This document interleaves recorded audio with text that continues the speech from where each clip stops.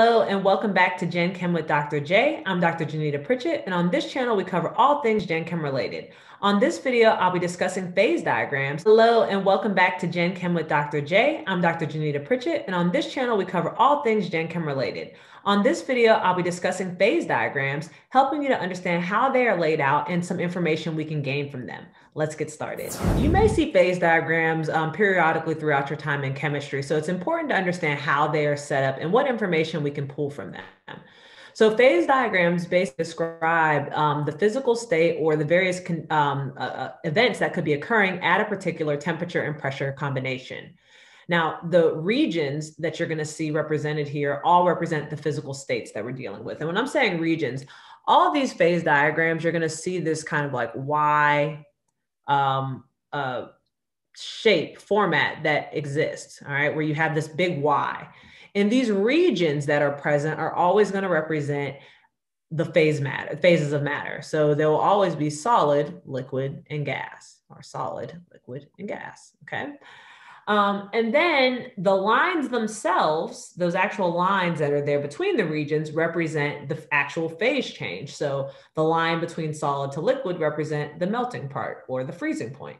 Going from liquid to gas would represent the evaporation or the condensation, all right?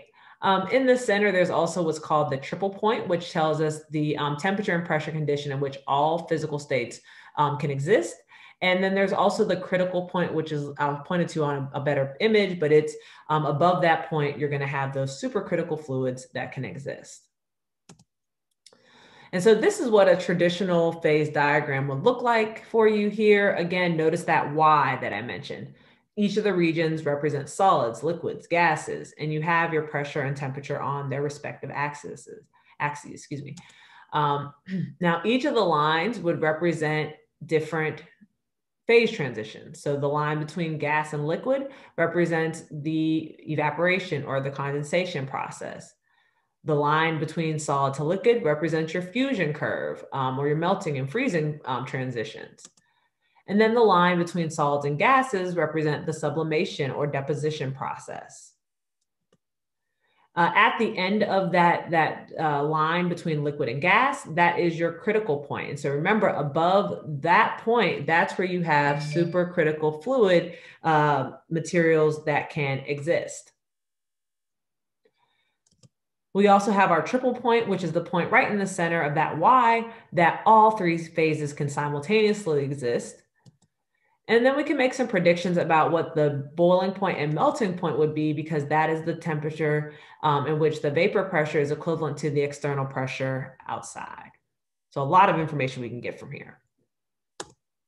Now, what you'll see, and I'm going to click through these relatively quickly just so you can see how all of them look pretty much the same, where when we're dealing with this phase diagram, we have that solid, liquid, gas region and a variety of pressure and temperature combinations that exist. All right, again, here with the phase diagram of water, we can see ice, water, steam, or solid, liquid, gas, the triple point, the critical point, all those things. Again, water again. And then even just an expanded version of what's happening in the ice realm. The ice can do some freaky little things, but we won't really delve into those so much. You can see with carbon dioxide, same format, solid, liquid, gas, triple point, critical point. So those labelings will hold consistent regardless of the substance that you're dealing with. All right, again, carbon dioxide, solid, liquid, gas. Iodine, solid, liquid, gas. Again, notice how the similarities amongst these things. All right, so how would we use this? Well, basically, you may be given a phase diagram of some unknown substance and asked to either A, label the different regions, so we know solid, liquid, gas, and then label all the curves, or you could be told what substance it is and then given combinations of pressure and temperature and asked to predict what phase would it be. And so we can try that here. So if we're dealing with 20 degrees and 72.9 atmospheres, well, 20 degrees would fall somewhere between here and here. And 72.9 would get us somewhere here. So we would be dealing with a liquid in that case. If we're dealing with negative 56.7 and 5.1, well, negative 56.7 is here. 5.1 puts us right on the triple point. So we would say the triple point. And then at 10 degrees Celsius and 1 atmosphere, well, that would put us in our gas.